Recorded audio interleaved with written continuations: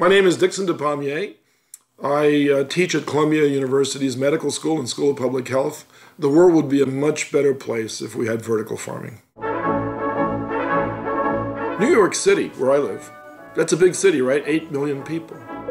These 8 million people consume food that it takes the state of Virginia in landmass to grow.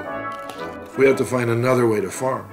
And here's the other way to farm. If you could think of stacking greenhouses on top of each other, that would be one way to envision it. You know, not the leaning tower of pizza, forget about that. Think about the hanging gardens of Babylon.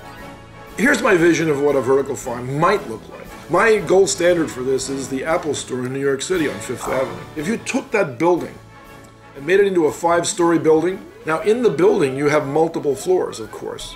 And inside each floor you have multiple layers of crops. Let's take some typical crops. Let's take tomatoes, strawberries, and turnips. And you could grow a lawn of cabbage, a lawn of lettuce. There's a seed sorting facility next door. You've got people sitting there sorting out all the seeds of the world coming in, and this one's good, this one's not so good. You've got continuous planting at one end, monitoring of growth in the middle. At the end of it, you've got people harvesting.